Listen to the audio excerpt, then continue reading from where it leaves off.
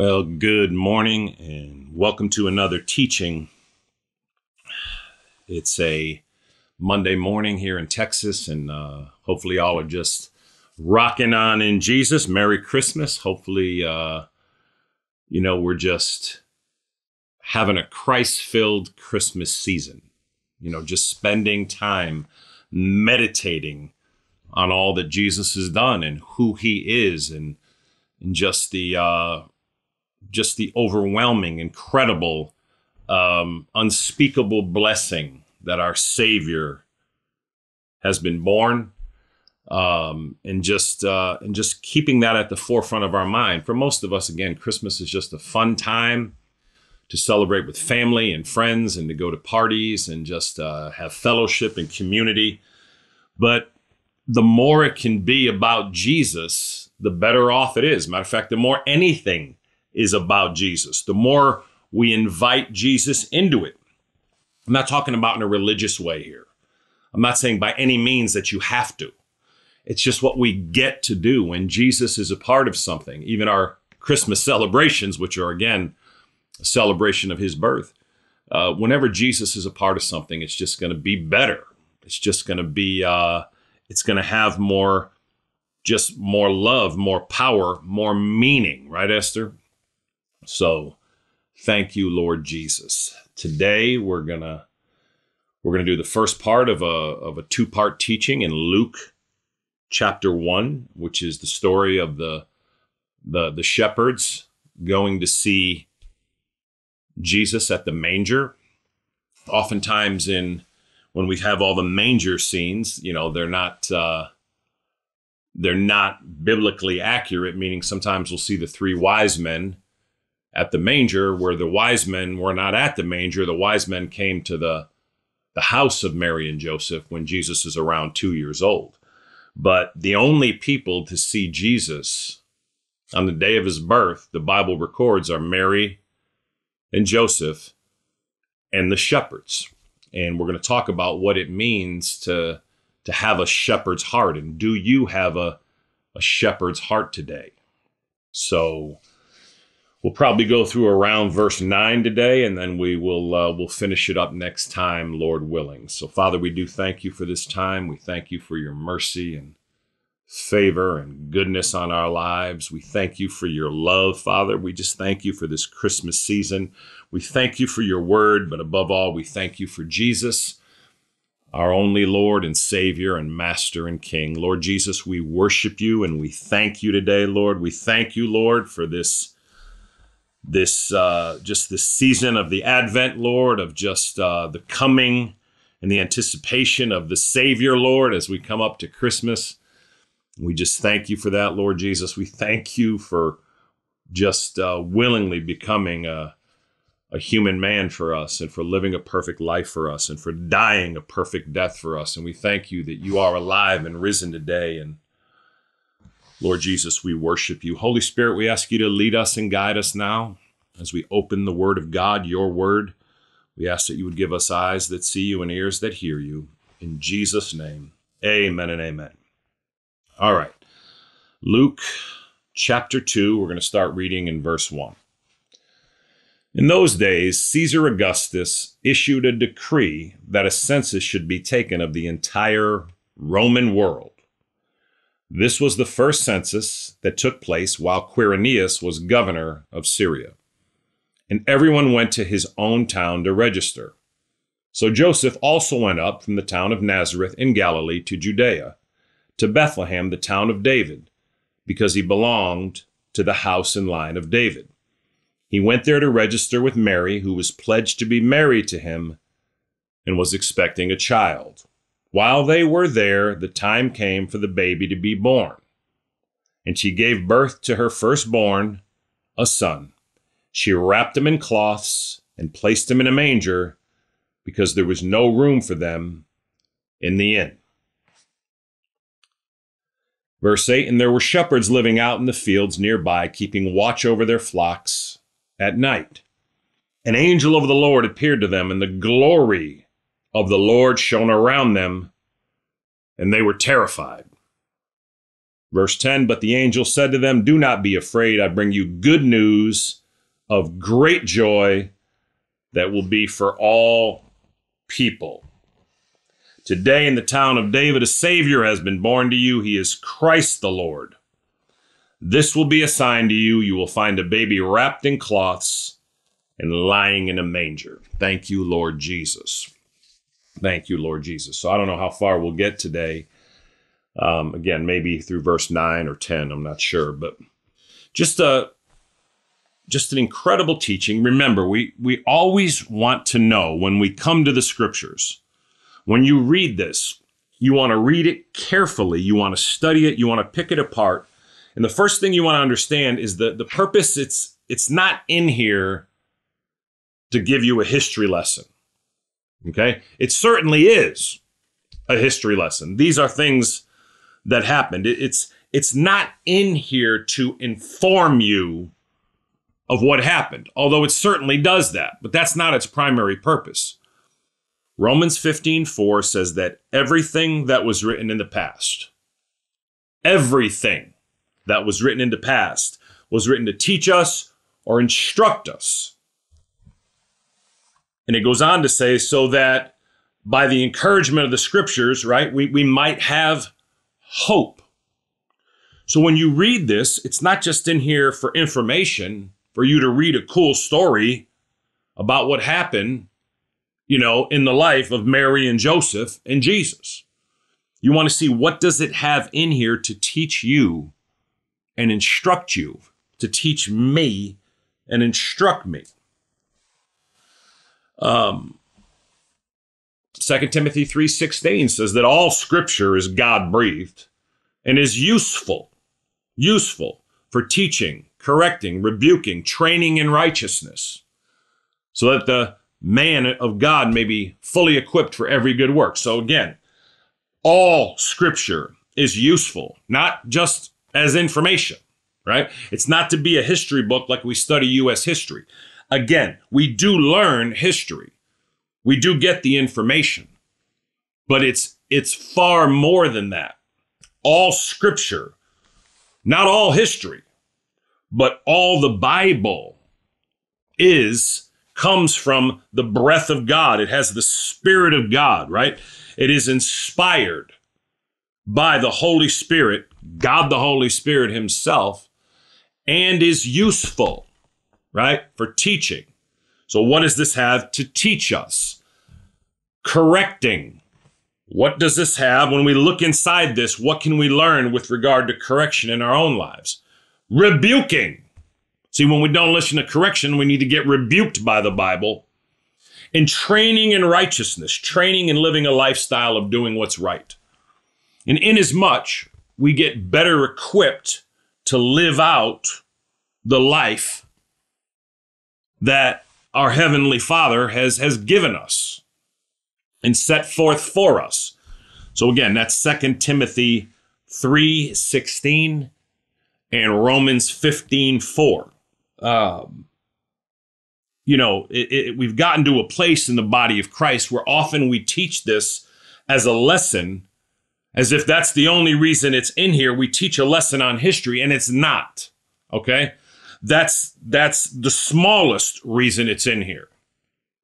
And if that's all you do with it, it's not a whole lot different than reading a history book. Still better, but not a whole lot different, because it is the Word of God. So we want to find in here what's to teach us, instruct us, correct us, rebuke us, and train us to do what's right. Thank you, Lord Jesus. Verse 1. Golly, this stuff is good. It's just not, this is just rockin' paying, right? In those days, Caesar Augustus issued a decree that a census should be taken of the entire Roman world. Verse 2, this was the first census that took place while Quirinius was governor of Syria. And everyone went to his own town to register. First census to take place while Quirinius is governor of Syria. Why does the Lord, I mean, could there be a worse time? Stephen, could there be a worse time for a census to be taken? I mean, seriously, right? Mary and Joseph are about to have a baby. They're about, they're a couple of days from Jesus being born. The God-man is about to be born. Right, Scott? So, Mary now, I think how it works, I had taught this before, and others had told me that right before you give birth to the baby, you're at your biggest, right? Like you're at your biggest, you're at your most uncomfortable, and it's hard, right, Melanie? Just all the guys in our ministry are married, their wives have children, they have children, and it's my understanding that the woman continues to get bigger, and at the time of the birth, or the couple days before, she's at her biggest and most uncomfortable. So imagine being Joseph, and particularly Mary, and you're just waiting for this to happen. You're ready to have the baby, born, and all of a sudden, the crier comes into town, the messenger comes in and says, Caesar Augustus has decreed a census has to be taken. Everybody has to go to your own town to register, wherever you came from. So wherever you came from, verse 3, so Joseph went up from the town of Nazareth in Galilee to Judea, to Bethlehem, the town of David, because he belonged to the house and line of David. Now, apparently, he needed to take his wife with him because, the baby could be born at any time. I mean, just what is that like, right? We're not told how long. Let's just say it was a day or two journey, right? And Mary's on a donkey, right? Have any of y'all, ladies, have you ever had to ride a donkey for a day or 2 days before you had your baby? Can be pleasant, right? And just why does the Lord, I'm serious. Why does the Lord seemingly allow certain trials in our lives, certain inconveniences in our lives at the most inopportune time? Now, this had to be done for a prophecy to be fulfilled, but this, again, cannot be altogether pleasant for Joseph, and particularly Mary. As a matter of fact, it's altogether unpleasant, right? We have close friends from church, Veronica and Chris, who are going to give birth to their firstborn. Bless them, Lord Jesus. My man, Frederick. Thank you, Lord Jesus. And, I think the baby is set to be born on the 9th. So thank you, Lord. This will post later.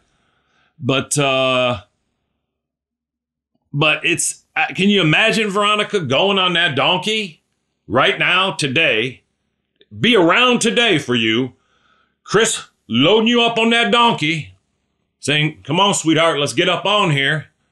And then Chris taking the donkey's reins and, having you walk to, Oklahoma or something, right?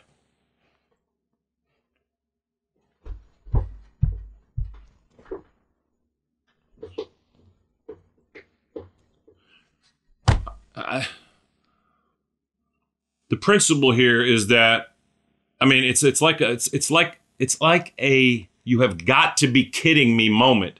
And the Lord, in his grace or in his humor, certainly in his blessing, because there's a blessing on the other side of it, as we always know, he just allows these events. And So thank you, Lord Jesus. Joseph and Mary already have had a fairly difficult time with all that's happening. Joseph was going to divorce her, if you recall, early on, because he didn't believe her, that the baby in her was from the Holy Spirit. And that would be hard for any man to believe, right? But, and here it is, that census has to hit. I mean, why can't the crier come in a week later, 2 weeks later? But no, it's got to be right now. And everyone went to his hometown to register. So Joseph also went up from the town of Nazareth in Galilee to Judea, to Bethlehem, the town of David, because he belonged to the house and line of David. Verse 5, he went there to register with Mary, who was pledged to be married to him and was expecting a child. And naturally, verse 6, while they were there, the time came for the baby to be born. Verse 7, and she gave birth to her firstborn, a son. She wrapped him in cloths and placed him in a manger because there was no room for them in the inn. No room in the inn. So you have to go. You have to load up your pregnant wife and go on this journey. No way she can walk, right? So undoubtedly she's on just again, what's it like to be 2-3 days from giving birth to your baby and to just be saddling on that donkey? It's got to be uncomfortable. It looks horribly uncomfortable when a lady can be in the most comfortable position possible. So imagine you were Mary. So I want to say again, having a baby is not an easy thing, right? And I'm thankful to all that ladies do in giving birth. I can't even imagine it. It seems like as men, we got it easy, frankly. But can you imagine something more difficult? Just imagine, ladies, just somebody coming to you 2-3 days before your baby's to be born, you're 8.5 months, whatever it is, pregnant, 9 months pregnant, and telling you, we got to take a journey. You wouldn't even want to go in the car. No, we got a journey on a donkey. Don't worry, I'm going to let you have the donkey. I'm not going to have you pull the donkey, Mary. I'll go ahead, though. I'll pull the donkey, and I'll walk on the ground, and I'll let you ride on the donkey.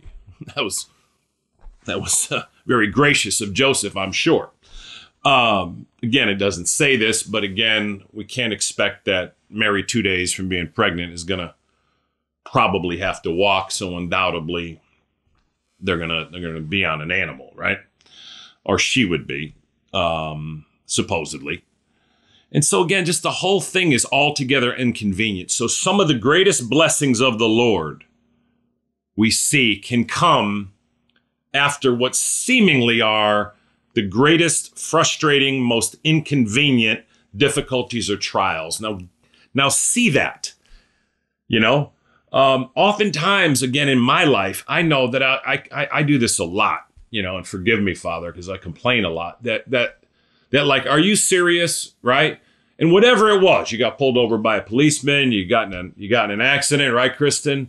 Just whatever it is, Corinne, right? It's just the are you kidding me moments. But these are times that the Lord, again, brings into our lives, allows into our lives, either causes it or allows it. And there's not a much difference, right? Either way, as Jerry Bridges said, it has at least his passive approval because he could have stopped it. But on the other side of that, what may come out of that is a blessing that we'll never understand. And so the Lord allows this or orders this or moves on Caesar to have this taken so that Joseph has to go up. And again, this does fulfill prophecy. It says he went there to register with Mary, who was pledged to be married to him and was expecting a child. According to Matthew 1, they were married, but they had not been intimate yet while she was pregnant with Jesus. Mary did go on to have other children with Joseph. Verse 6, while they were there, the time came for the baby to be born. I mean, again, it's we are creatures stuck in time, and to us, time is everything. I love to choose the timing of things, but normally the timing chooses us, and the Lord is is always behind the timing. Again, either causing it or allowing it, right, Esther? While they were there, the time came for the baby to be born, and she gave birth to her firstborn, a son. She gave birth to Jesus. But look at this in verse 7. And she gave birth to her firstborn, a son. She wrapped him in cloths and placed him in a manger because there was no room for them in the inn. Not only does the Lord drive them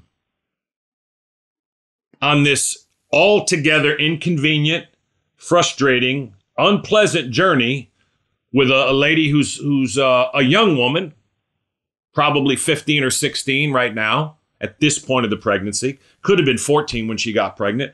But again, she could be anywhere 15, 16, right around that age. So she's a young woman, incredible woman of God. And I have little doubt Mary and Joseph complain less than I do. You know, we are a complaining church. We really are, Father, and I'm sorry. I know I'm as big a problem as anyone, Lord, and I ask you to forgive us and cleanse us of this, Lord, and just help us, Lord, to live our lives with an eye to Jesus. Holy Spirit, lead us and guide us to live our lives focused on Jesus. There's no room for him in the inn. As if it's not enough, undoubtedly Joseph is going around in the inn.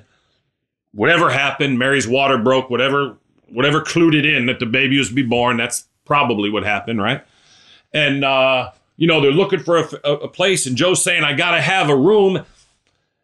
And there are no rooms. The innkeeper says there are no rooms, so Joseph probably goes to different people and says, man, my wife is having a baby. Can we use your room? Nope. No, nobody wants to give up their room.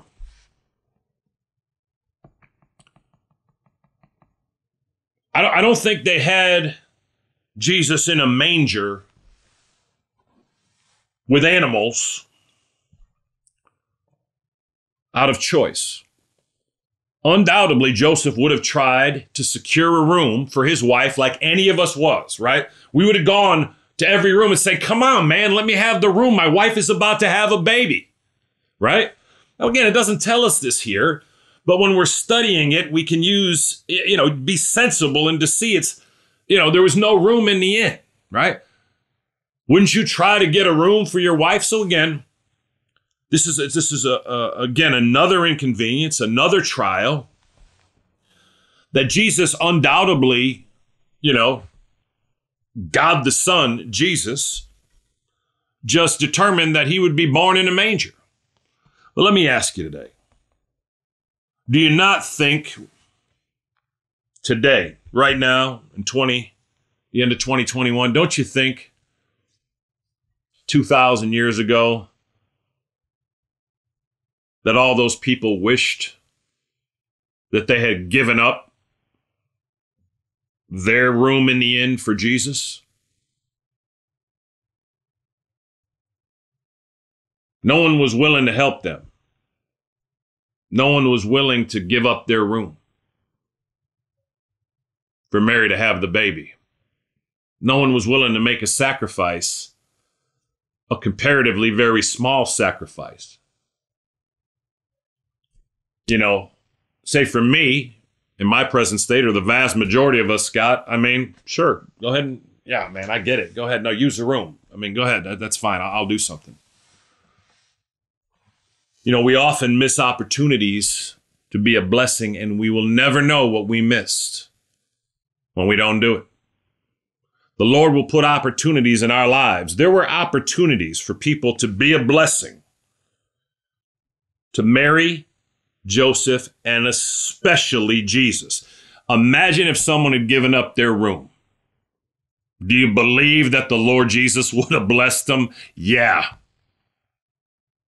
But no one did. And, where is your heart today? Where is my heart? Do we have a heart to be a blessing to those in need, to those less fortunate? to those who are in a more difficult spot than us? Do we even think about it, Anthony? Do we even consider it? She gave birth to her firstborn, a son. She wrapped him in cloths and placed him in a manger because there was no room for them in the inn. Father, I do ask you to give us eyes that see and ears that hear and hearts that are convicted, Lord, to serve you and your kingdom and your people with greater love, with greater mercy, with greater compassion, in Jesus' name. So again, we see these principles of the Lord allowing them to go through difficulties, trials, hardships, inconveniences. But out of that, and in the place of that, the Lord Jesus is born.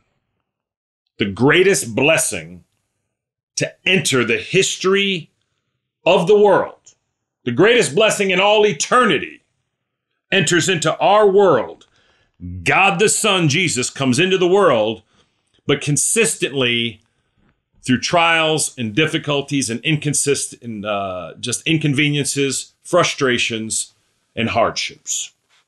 So again, when the Lord brings hardships and difficulties in your and my life, May, we certainly need to do a better job, my wife May, I do, particularly in leading us, and how we handle it and how we manage it and seeing what the blessing is that the Lord has on the other side of it. And as a Christian today, our faith can grow that if you're in a trial, just to know, the scriptures make it clear that if you're in a trial or difficulty, it's a blessed time, because blessing and growth and a refining of your faith is gonna come on the other side of it. We see it in James 1. We see it in 1 Peter 1. Just these principles that our faith is being refined and that it's pure as gold. James says, consider it pure joy when you face trials or difficulties of many kinds, because the testing of your faith develops perseverance. Perseverance must finish its work so that we could be mature and complete, which maybe a handful of us are in the world today. So we just have a lot of growth, right? Certainly I do. James says, consider it joy, again, when you have trials and difficulties of many kinds, because the testing of your faith, and your faith is not tested in good times, right, Chris? But, it comes that the testing of your faith produces perseverance, and perseverance character, right? Romans chapter 5, verses 1. But James says this happens so that we could grow to be mature and complete. Someplace I'm clearly not, but I want to be, right? And so you can see that Christian maturity in Christ and completeness doesn't come without trials and difficulties. And again, we certainly see it's no different here. And the blessing that comes out of that is nothing short of the greatest blessing in the history of the world that has ever been or ever be. Jesus Christ has now entered the world. Wow. Wow. Verse 8. And there were shepherds living out in the fields nearby, keeping watch over their flocks at night. Do you have the heart of a shepherd? That's what we're titling this. Do you have the heart of a shepherd? Because again, the only people to see Jesus at his birth that we're told in the scriptures is Mary, his mother, Joseph, his stepfather because the Holy Spirit is Jesus' father, because the Holy Spirit made Mary pregnant, and the shepherds. Only people to see Jesus. The greatest blessing in the history of the world. Why did our Heavenly Father choose these men to appear to? Because they were shepherds and they had the heart of a shepherd. Do you have the heart of a shepherd today? Would the Lord have chosen you? The shepherds are the lowest of society. You notice none of the big pastors or elders or teachers or Pharisees or Sadducees or scribes, certainly none of the governmental officials, Herod, none of them got to see Jesus. None of them had a heart to see Jesus. None of them cared enough to see Jesus. But these shepherds had pliable hearts. Shepherds are not interested in status or notoriety. They're simple men who have hearts able to receive revelation from the Lord. So is that you or I today? I was praying with my brother today, Jesse, and we were just talking about, and I was praying just that we would have hearts that were not so consumed with the things of this world or people of this world, whether it be our own families or our hobbies, our games, our finances, whatever it is. And there were shepherds living out in the fields nearby, keeping watch over their flocks at night.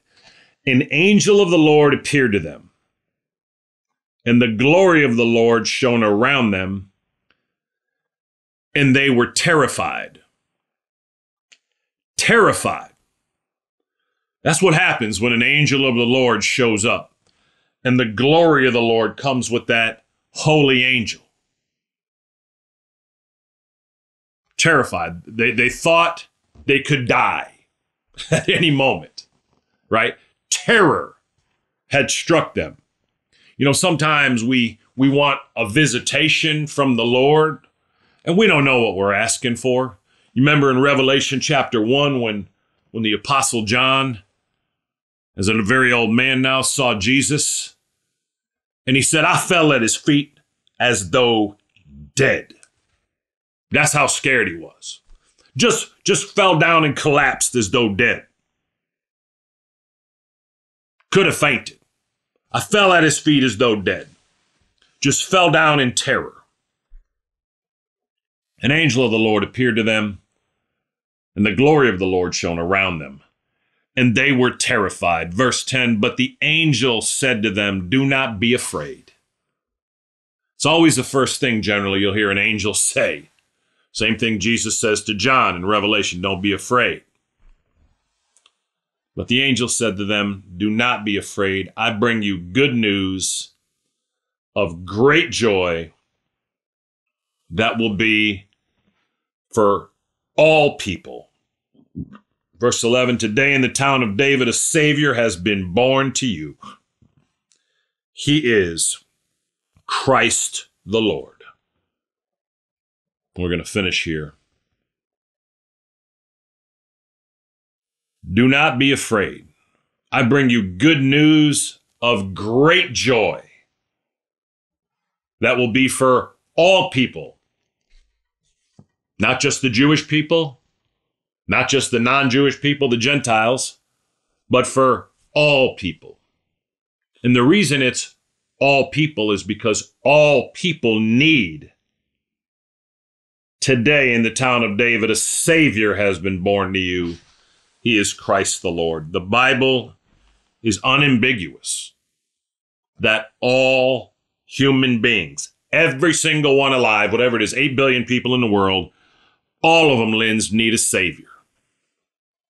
Every single one, Papa, needs a Savior. The reason we need a Savior is every single one of us is sinful. The Bible is unambiguous that all human beings are sinful. Romans 3:23 says, all of us have sinned and fall short of God's holy standard. Because of our sinfulness, we are all spiritually dead if we're not in Christ Jesus. We have no spiritual life in us. We have natural life, but we are dead to God. We have no experience with spiritual reality whatsoever. We are spiritually dead in our sin, and our only hope is a Savior. Verse 11, and that Savior is Christ the Lord. Have you today trusted in Jesus Christ as your only Lord and Savior for the forgiveness of your sins, the salvation of your soul, and for spiritual life to come inside you and to come to you, that you might receive spiritual life in and through Jesus Christ? Are you currently, actively today, David, relying on Jesus Christ and Him alone for the forgiveness of your sins and the salvation of your soul. Have you today come before Jesus humbly, acknowledging your hopelessness, your helplessness, and your desperation for him, confessing to him that you have no other hope but him alone to save you from your sin and to bring you to heaven when you die? Romans 10:13 says that everyone who calls on the name of the Lord will be saved. It's not the words that save us, it's Christ that saves us. But have you come to him and received him and called out to him, humbly acknowledging your sinfulness and your desperate need of him to save you? John 1:12 says that to all who received him, to all who believed in his name, he gave the right to become children of God.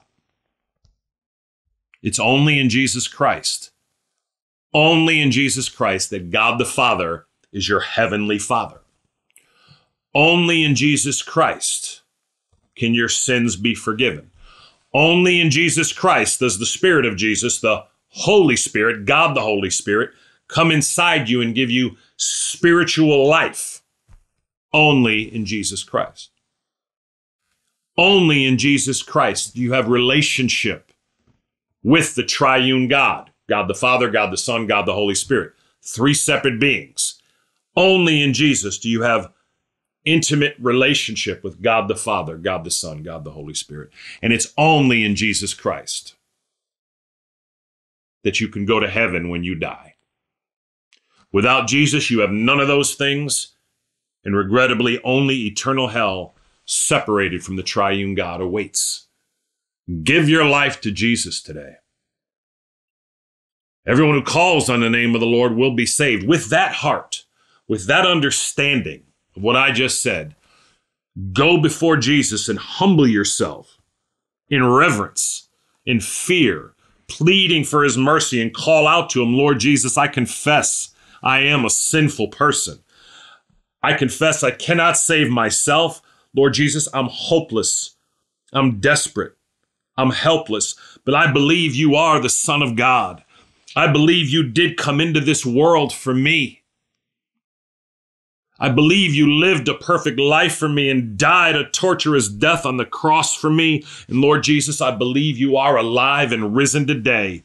And Lord Jesus, I ask you now to come into my heart, to be the Lord of my life, to save me from my sin and to bring me to heaven when I die. Lord Jesus, I place all my faith and trust and confidence and reliance on you alone to save me and to be my everlasting Lord and God.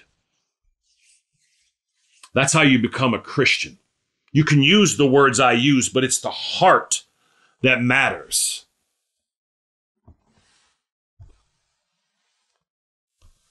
Today in the town of David, a Savior has been born to you.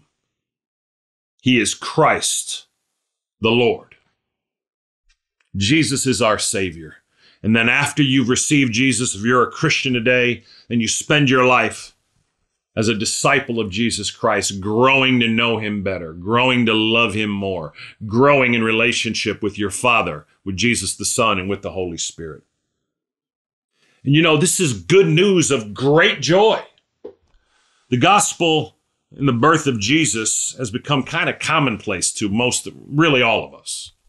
Meaning, when you hear the story about Jesus and Christmas, do you just explode in great joy? No, most of us don't. And Father, I ask you to forgive us for that, because it is good news of great joy. Do not be afraid. Verse 10, I bring you good news of great joy. That's for all people. We need to get to a place where we begin to have joy. It's great joy of really what it means that Jesus has entered the world. This Christmas season, let's just start thinking more and more and more and more about just the incredible magnitude and all that it means that the Savior has been born and he is Christ the Lord. Well, Father, we do thank you for your word. We thank you for the scriptures. We thank you for your love, your mercy, your goodness, Father. But more than anything, we thank you for Jesus. We thank you for giving us Jesus, our only Lord and Savior and Master and King. Lord Jesus, we worship you today. We thank you and we praise you just for all you've done in becoming a human man for us, dying a torturous death for us. And we thank you that you are alive and risen and our King, our Savior, our God. Holy Spirit, we ask you to lead us to Jesus today. Lead us anew and afresh, Lord, to the feet of Jesus, to the manger of Jesus, Lord.